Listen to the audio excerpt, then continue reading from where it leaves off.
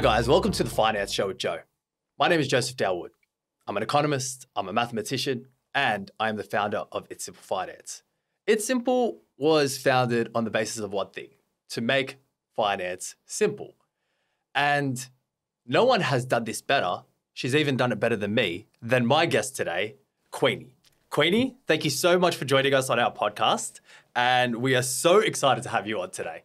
Thank you so much for having me. I'm so excited to chat all things property. I think it's honestly I think there are a lot of opportunities, especially for first home buyers and people that haven't gotten into the property market yet, which I would love to discuss on this podcast. And I'm just really excited. I'm super excited to have Queenie on because Queenie was somewhat the inspiration of us creating this content at It's Simple. She was the one person I was watching on TikTok back in 2020. She was the person that I was watching on YouTube, and she was just providing all these insight, all these tips to first home buyers. So to have you on, like, it's a fangirl moment for me. Like, you know? Oh, yay! I'm so glad. So before I get you to answer anything, Queenie, the advice on this channel is general advice only. It does not constitute personal financial advice. So it is really, really important that you remember this before you make any financial decisions. Give me some insight before we get into property, before we get into the first home buyers. How did you get your start with Invest with Queenie? Yeah, you know, it's super interesting because I guess when I start to think about where did my money journey really begin? And I think for a lot of us, it kind of actually begins back in childhood, you know, and a lot of us do have a lot of like money stories and money lessons that we learn growing up, some positive, maybe some not so positive. But the one thing that really, I think, shaped my money journey was actually my dad. So I grew up in a single parent household. So my dad raised me as a full-time stay-at-home dad. And it was always weird for me going to school. And like people would be like, oh, what do your parents do? What do your parents do? And I'm like, my dad doesn't do anything. Like he actually doesn't have a job. And then it was interesting because like he actually had investments and passive income to pay for our lifestyle. And also, like, I think when people think that, they think like, oh my God, crazy lifestyle, going to Europe, European holidays, like crazy. It was like a very basic lifestyle. You know, we lived in like I'd say like middle class area. I went to public schools. We didn't go on holidays. We didn't really even go to the movies and things like that. But he had enough passive income to pay for, I guess, like school fees and books and food. And the necessities. And it was like pretty amazing. So I guess that was like a lesson for me that I was like, wow, like people can actually earn money by not having a job through investments. That's correct. And that's where it kind of started. And when did you end up finding your niche in the social media content space, the social area? Because this is, you know, you've got, is it 120,000 followers on TikTok now? It's, you know, your pages have exploded. Like people adore you. So when did you really notice that people needed this advice and they needed it to be simplified for them so that they could, you know, take advantage of what's in the market at the moment? I think that it was honestly during the period of the pandemic. And I think that was like a really difficult period for a lot of people. And I just felt so grateful to be in the position that I was during the pandemic because I was young. I moved out of home when I was 19 and was not making much money at all. Like just literally like living week to week, you know. I wasn't earning much money. I was spending pretty much everything that I made on Sydney rent and expensive groceries. And it was just like this cycle and I never thought I would get out of it. And I just felt so grateful to be in a position a couple of years later to have actually bought a property, to have investments. And, you know, even though I wasn't financially free yet, I just felt like, wow, how lucky am I that even if I lost my job during the pandemic, I would still be okay. And I just knew that maybe Queenie a few years before that, she wouldn't have been okay. Like if she was living week to week, working in retail, you know, not making much money, like if she lost her job, she would be feeling bad about herself. She would think, you know, I suck. That's why this has happened. And I just wanted to create content to be like, no, you know, like it's okay if you're not in the best financial position now, because I wasn't in a good financial position when I moved out of home and was living week to week. I had a negative net worth. I had more student loans than what I had in the bank account, which was not much money. And, you know, I think that if there are so many ways that you can get yourself out of a bad financial situation and into a good one. So I just wanted to share to give people hope. That's absolutely amazing. Could you give us one small tip for first home buyers? Okay. What would it be? Ooh, okay. So I feel like there are so many that I would like to share. Maybe I can condense it though. I'll be quick. So there are heaps of first home buyer initiatives that I didn't know about when I bought my first home in 2019, and wasn't like crazy property. It was an apartment, 2-bedroom. The door handles were falling off the hinges in the cupboard. The oven didn't work. It's, very old like apartment block. So it was not definitely a dream home. A red brick kind exactly. of apartment. Yeah, I know what you're talking about. Not like super glamorous, but it's a stepping stone. It's a start. And so I think, start where you are. There are affordable properties if you do look outside the glamorous areas, the glamorous properties, and you can also renovate it over time to increase the value. And there are heaps of first home buyer initiatives that I didn't know about. Like there's the First Home Buyer Super Saver Scheme, which I didn't know about at the time, but if I knew about it, definitely I would look into that more. Another one, which is really good to look at, is the first home loan, the first home guarantee. Yeah. So you can buy a place with a 5% deposit without paying for lender's mortgage insurance. So that can help people get into the property market earlier. I thought that you needed a 20%, but now I know that you can actually get in earlier with a 5% with no LMI. And there's also some other ones for single parents. But it's really cool. It's amazing how often I get someone approaching me and they're like, hey, I want to buy my first home. I've got a $60,000 deposit. Is that enough? And I'm like, that is more than enough to buy your first home. I remember when I purchased my first property, I'm a little bit older than you. I was 22 years old, so this is 10 years ago, and none of these schemes were available. Absolutely none of them were available. And, but property prices weren't as high as they were back then. And I was looking at areas, okay, where could I buy, get an investment that will cover the rent? I had $15,000 saved up. Where did I go? I went to Tasmania and I bought something, 10% deposit, got an investment, and I paid the stamp duty as well on top of that. And the stamp duty on $150,000 property wasn't that much at the time. I think it was sub $10,000 if I can remember correctly. And what ended up happening was that property grew in equity. It went from $150,000 to $320,000 by 2016. So in 3 years' time, that amount of growth, I was able to now draw out of that property and then go and be able to purchase another investment and then continue rolling it over. And a lot of first home buyers, and I'm assuming a lot of your friends have asked you this in the past or people in your DMs, they're like, but property's too expensive. And it's like, it isn't if you know how to use it correctly. Would you agree with me on that? Yeah, I agree. And I think that one of the things that I think is disheartening is when you look at places where you want to live or the really nice properties and you're like, yeah, those places are expensive. But if you just look outside, like maybe those areas, maybe they're not trendy yet, but they could be. Mm-hmm. I think that's where you can have real value. Like, for example, I feel like there are so many areas, especially in Sydney, where maybe a couple of years ago, they weren't as trendy as they are now, and they weren't as convenient as they are now. And I think that you kind of need to think about that long-term lens. Like, property is a long-term game. It might not be cool now to live there, it might not be trendy or convenient, but have a look in the future. Like, are there new train lines being built there? Are there new facilities that are being built there that could increase the price of the property? And yeah, I think it's a good way for first home buyers to get into the market. I've got one of my clients, I never forget this story. Purchased with FHLDS in 2020, house and land package in Bardia. I don't know if you know where Bardia is, closer towards Campbelltown. I love Campbelltown, by the way. That whole area, where it's getting all done up, favorite thing in the world. But that property, they purchased it for $600,000. It's now worth $1 million. Wow. It's grown by 40% because they purchased the house and land package end of 2019. It's grown by like 40% or something along the lines of that, and there are still these areas popping up if you know where to look. For example, Austral or anywhere near the new airport. They had so many redevelopments there that people took advantage of 1 or 2 years ago. You always have to kind of look. Don't trust the media, the news. That's my number one thing. And don't just go for, property's too expensive, I'm not even going to bother. If you look hard enough, well, it's not even looking hard enough. If you spend time researching for month, let's say, you'll find something. Would you agree? Totally agree. Totally agree. And those areas are so nice. You know, like Yeah, going 'cause they into got the West, I'm like, this is so nice. They're like redeveloped. main like amazing facilities, great food places. It's like, you know, don't believe the stigma that, you know, some places have. It's awesome. What trends have you noticed in the last 12 months?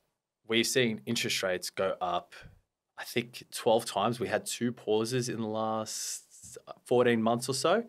What are the biggest trends that you have noticed? I've noticed that property prices aren't increasing as much because of the interest rate rises, which I think gives people an opportunity, especially first home buyers, to get into the market when it isn't so hot. It isn't, you know, sky high like it used to be, and potentially more opportunities to even negotiate a bit more in a buyer's market. And I think especially now, because the rental market is so crazy right now, you know, like the rent that people are paying, it's definitely worth considering like how much are you paying in rent every week, and could you actually buy a property with that same money that you're paying in rent, an asset that you'll own later. And you know, you could, I guess that there are a bit of arguments whether like buying a place to live in is an asset or not, but regardless, like putting your money towards something that you will later own, you know, I think it's definitely worth considering. I've seen first home buyers that we were helping purchase apartments in Villawood. They were $400,000 at the time, and this was 2021. Those properties grow to $600,000. What a lot of individuals don't know is the way that you could tap into that equity and then purchase another investment property afterwards. And I think you saying, hey, just get in the market, it's a buyer's market, now's the time you can renegotiate. I think that's a massive thing, because 2 years ago, there was all this FOMO around purchasing. It was interest rates were so low, money was basically free, as they like to call it. It was 1.89%, but the repayments weren't anywhere near as what they are now. So we saw 80 people at open homes, 80 groups, and then no one at the rental market. On the other side of it now, there's 80 people at the rental. There's 80 people at the rental open homes, and then there's 10 people at the purchase market. So now is the time to really take advantage. Take advantage of the 5% scheme. Take advantage of, you know, let's say you're not applicable for that. Maybe approach Bluestone, who do 10% deposits with no lender's mortgage insurance. And if you want to use it as an investment property, because those are the things that you really need to start looking towards to get ahead, because interest rates are up high now. But when they start coming down again, you and I both know property is always hot in Australia. Would you agree? I guess, yeah, over the long term, like it does perform really well, you know, and especially even just if you're looking for a place to live, I think that, I mean, I guess it all depends on the person, but I personally like having the feeling of like, you know, knowing that you own the place that you live in, and it's just nice to know that it's contributing towards something. And you always have the option to, like, you know, like you said, take equity out, move somewhere else, sell the place, get something else. It's just, yeah, I think it's a nice feeling, and there are affordable options. In your social media content, your financial strategies, I've seen you discuss shares before and potentially purchasing. To get a leg up, let's say you've got 100, you've got $500, you've got $1,000. What advice would you give to a first home buyer who just wants to get a little bit more ahead every single week? Let's say it's an extra $20 a week or an extra $50 a week. Where would you put that? Let's say when it comes to shares, are we looking at blue chip? Are we looking at, you know, possible unstable shares? Give me some insight into this as well. I think if I was going back and let's say I'm just moved out of home, I don't have a lot of money, I have maybe only a bit left over every week, what I would look at is looking at the first home buyer super saver scheme. Like, I know it's a bit complicated to wrap your head around. It's honestly a bit of a complicated scheme, but I think it's pretty amazing. Like, there's this calculator that you can do, and it actually does the numbers for you. So if you ask your employer to contribute an extra, I think in the figures they did $7,000 a year, it reduces your take-home pay by about $4,000. But because you're paying less tax into your super, you actually net out ahead than a high interest savings account. And it's super interesting. So just take a look at the numbers, like plug in a few numbers and then you can see. The first home super saver scheme, I've seen it before. Like if it's $7,000, you're getting taxed at 15%. Yeah. So that's $1,050. If you're taking home that money, you're not going to get taxed at $1,050. You're probably going to be taxed at $2,100, for example. There's potential for that. So instead of you putting, $6,000 towards your deposit, you're putting $4,900 if you elect not to use a first home super saver scheme. My advice always to first home buyers is actually, have you got your deposit saved? No. Okay, look at the first home super saver scheme, because you can purchase an apartment with a $28,000 deposit and you can get that in 3 years if you contribute enough to your super. Yeah, exactly. It's pretty amazing. And, also another side note is that it's only the extra salary contributions. You can't take out any of your employer's mandatory contributions, but it's honestly amazing. When you plug in the numbers, like it does add up to quite a lot, because especially it's just really interesting, because obviously if you save in a high interest savings account, that money also is taxed, like whatever you make on your interest. Whereas the first home buyer super saver schemes, like there are heaps of tax credits. So just plug in the numbers in a calculator and it's really interesting to see. I think it's one of the best schemes that the government's ever come out with. And they don't advertise it enough. Nobody knows how to actually use it. And it's such a disheartening thing. They think, it's too complicated, I won't touch it. But in reality, if you do this correctly, and my favorite thing about superannuation is you can't touch it. It's like, no, naughty, like you're not actually allowed to go in there unless you're under serious financial duress. And it allows you to really build up that savings deposit. How many times have you seen, for example, clients of yours or individuals that say, I can't save. Why can't you save? I always see something I want to buy. And then this is like a hands-off kind of thing with the superannuation. Yeah, it's like forced savings, because your employer immediately puts it into there, which saves for your deposit. So yeah, it's pretty amazing. And I think the reason why it's probably not known as well is because it's a bit complicated to do all the numbers. But if you check out the calculators, like they do all the numbers for you. Could you give us some insight where we can find these calculators? Oh, okay. I can't remember off the top of my head, but maybe we can put it in the show notes. Yeah. I can send you a link. We can add it in the links afterwards. Give me some insight for the future of the market. Where do you see Australia performing next? Are we still going to be bullish on property, or are we going to be seeing more shares come about and people investing on that side? Because we've seen people get a bit scared of property because they think it's too expensive. Do you think as the government has changed the rules for the first home guarantee, the market's still going to accelerate? Do you think that, we're going to see more people purchasing investments? Where do you see it going? Ooh, I think that diversification is always key for me. Like I do like to have property, but I also like shares and also having cash savings just in case an emergency pops up. So I do like the diversification. What's interesting with property though is I think there are some really interesting stats on immigration. So the Australian government has let in a lot more new immigrants and new migrants to Australia. So I feel like that could only really help our economy and especially like property prices. So I feel like in the future property is always going to be expensive, Like I feel like nowadays we look at property prices and we think, oh my gosh, it's so expensive. But then I feel like that's probably what people thought 10 years ago, looking at their property prices. And it's kind of like, I feel like it's always going to be expensive. And I think the key is just find a way to do it smartly, buy what you can afford. Also, just try not to interest rates, you don't know where they will be in the next couple of years. So it's always good to have a buffer of what you can afford, When I bought my first place, it was for $500,000. And I realize now I probably could have borrowed more, but I'm glad that I didn't, because now my mortgage, it's not that much of a stretch for me to pay it off. So I think it's also good to look at like what could the interest rates look like in a couple of years, and can you still afford that place? That's one thing that I always see you preaching. Live within your means. We've had so many Afterpay, and I think the other one is called Zip Pay and Affirm. There's all these different apps and programs that you can use, lines of credit and stuff. And I don't even know how Afterpay works. I just never had opened one. Like I genuinely don't. But you're always telling people, hey, maybe Afterpay isn't a good idea, or maybe ZipPay isn't a good idea. Why is that?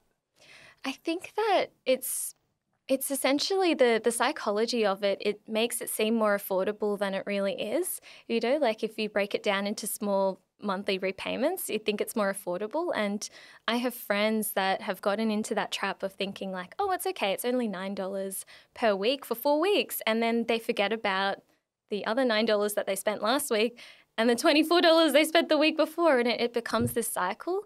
And I think that it is really important to consider because all these little things, they really do add up. And I think one thing that really helped me was like looking through my expenses every month.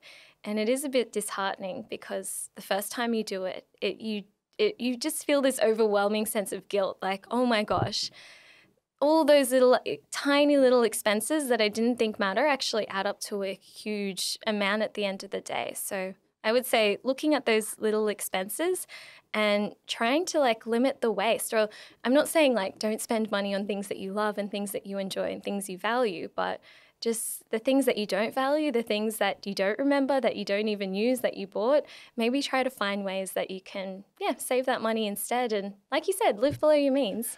My tip often to a lot of individuals is to open 2 bank accounts that don't talk to each other and put money aside for spending. You're allowed to spend. You're a human being. You're allowed to enjoy your life. Go out, go have coffee, go have some, go eat lunch, anything along the lines of that. But you put, let's say, $200 a week. Okay, let's say you're earning $1,000 salary a week, whatever it is. $200, $150 a week. That's your spending money in one bank account. Make sure it doesn't talk to this bank account. And then that way, you've transferred all your money over to here. Your $150 a week. That's your set budget. That's what you're going to spend. And then everything else is your savings. With that $150, if that goes empty, okay, and there's something you really want to buy, it, you make sure you don't make sure, but you can transfer it from this account to that account. But make sure it takes 24 hours for it to hit that account. Because in that 24 hours, you'll go to yourself, you know what, I really don't need that t-shirt. Or why am I spending $80 on a bum bag? Or why am I spending another $200 on sneakers when I've got 5 pairs of sneakers at home? That's my favorite thing to say to people rather than telling them, no, just go open an Afterpay account. And us as mortgage brokers, we now have to include buy now, pay later in our serviceability calculations. So they will look at people's Afterpay statements and they go, okay, this is $200 a month. That's going to affect their servicing. And $200 a month can mean thousands of dollars less on your borrowing capacity. So you could lose out at an auction or you can lose out on buying an apartment because you decided, I want to buy a couple t-shirts instead kind of thing. So it's actually insane how much that works. Oh, it's so true. I that reminds me of this video that I saw. It was really interesting. But basically one way to look at it if you want to buy something is, let's say you have a t-shirt and the t-shirt is $30. Imagine in that situation, someone comes up to you and they have the t-shirt in one hand and they have $30 in another hand. And they're like, which one would you prefer? And which one would you choose in that situation? Would you choose the $30 or would you choose the t-shirt? And that's a good way to think like, do I actually need this or not? Or would I actually choose the t-shirt over money in that situation? So yeah, it's a good way to think about it. I actually really like that because money is so electronic these days that we're just like, oh yeah, I can afford that. You don't actually sit there and look at the cash and look at the item in your hand. Would I rather have 4 $20 bills or would I rather have a new button-up shirt from industry? Let's say, for example, I'm going to get murdered or cancelled by industry. But that's what we could have. And then when you look at it and you go, oh my God, no, I might actually take the $420 because I know I've got 13 nieces and nephews, big Lebanese family. I can give each one of them a present. I could say, hey, go get yourself some McDonald's or go get yourself, something to eat or something along the lines of that. I actually really like that. I'm going to start using that one moving forward. Yeah. Would you be able to tell us, pivoting, the future of the Australian market?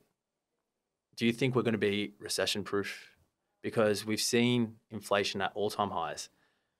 We're now seeing a lot of people come off their fixed rates.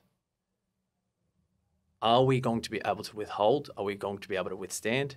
And if so, what advice can you give to Australians or what advice can you give to people to make themselves a little bit more recession-proof? Yeah, it's a really good point. I would say that one thing that is really helpful is having an emergency fund. So that's 3 to 6 months of living expenses saved in a bank account that you can access at any time. So we've seen now with the tech layoffs and a lot of people losing their jobs, having some money in your bank account to rely on is just really, really helpful so that you don't have to, take out a line of credit or you don't have to do anything drastic. So that's the first thing I would say. Another thing I would say is we really just don't know the future of like any country or how any country will perform long term. So that's why I think it's important to diversify. And what I personally do is I do like to buy global index funds and global ETFs. So I'm not just investing in one tiny country that is 2% of the world's GDP. I'm investing in basically like the whole world stock market. So I think diversification is key. So different types of assets to build up your portfolio and also having an emergency fund and a buffer so that just in case something happens, you have some money that you can rely on. If you need to see a family member, and you need to take some time off work, it's just nice knowing that you have that buffer. I always like to keep that 6-month fund because I always forget about my car rego and I always forget about my insurances. Okay. I do. It's just a normal thing. And it's always, my car is registered for January 4th. So what am I thinking of before then? Thinking about Christmas presents. I'm thinking about New Year's Eve. I'm thinking about everything but paying for my car rego. And then all of a sudden I get paid, how much is it these days, a blue slip or whatever it's called? It's like $1,000. By the time you finished everything, it's like $1,800. You got to make sure that you have that money aside. Would you agree? Oh, yeah, totally. And then if you don't have that money, that's when, it can get dangerous where you put it on a credit card or something like that to deal with later. But it's like, and then it's 22% interest. And people always love the points that come with the credit card. They're like, but I'm getting points, but I'm getting points, but I'm getting points. But if you look at the actual amount of points for a flight, you can't get a good flight with Qantas for under 250,000 points. That means that flying with Qantas, you have to spend $250,000 on your credit card before you can even look at a flight with Qantas. And that's just too much money to be spending on a credit card. That's where I would disagree with you there. Really? Because I love points. Okay. But I also do like to calculate, is it worth it or not? So for example, some places like the ATO, you can pay with your credit card, your tax bill, but they do charge fees where it's not worth it. But one place where it is worth it is things like groceries, but I always pay it back in full and on time so I don't pay interest and you don't get charged any fees. And also they have these like bonus point sign-ups. So if you can get 100,000 points just by signing up and, doing your daily expenses. But where have you, what point system do you think is a good one for people to be used, or which one have you used personally to take advantage of this? Because I've seen on my end, I don't use points as often anymore because I realize I can't even get anything with them. So what do you think? I would say, I use Qantas Frequent Flyer, but instead of getting like just any flights, because some of those flights, there are some flights that are more worth it than others. So I only book the classic reward seats. So let's say I booked a flight to the Philippines. It costs me 55,000 points economy one way or 75,000 points business class. There are some of those flights, the exact same flight, that could cost you 300,000 points. So it's important to like look at the classic reward seats just to make sure you're like. So I'm just looking at the wrong seats. Yeah. Okay, that makes sense. Classic reward seats, they're honestly a game changer. So is there a way for me to look at like the classic reward seats? Because now this is a game changer for me. This is making me want to use these systems. Is there a way for me to be able to find it? Yeah. So you can, there's like a little toggle that you can switch on. And if you just click on classic reward seats, it only shows you the cheap classic reward seats. Okay. And the other one's like definitely not worth it. Like 300,000 points for like a short flight, not worth it. But if you use the classic reward seats, you can get some flights for under 50,000 points. Okay. Yeah. That's a little bit more reasonable. Okay. So to be able to manage this point system, we never want people to spend beyond their means. Can you give some advice to individuals? You touched on it a little bit. I spend my groceries, I get my points, but I pay it back immediately. Could you give some insight as to, okay, this is how you manage a point system so that you're never spending beyond your means? Yeah, I always pay back everything that I owe in full, on time, everything, because I think the credit card companies are a bit tricky. they'll send you a statement and they'll say, minimum balance that you need to pay, $33. And you're like, sweet, I just need to pay $33. No, that's where you get caught. So I think it's important to pay back every single thing that you owe. So then you don't pay interest, you don't get caught in that cycle.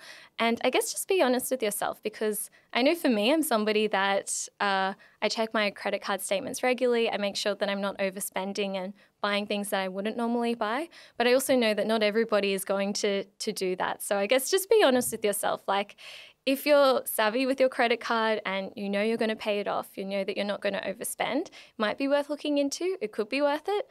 But if you're not going to do that, then it's definitely not for you.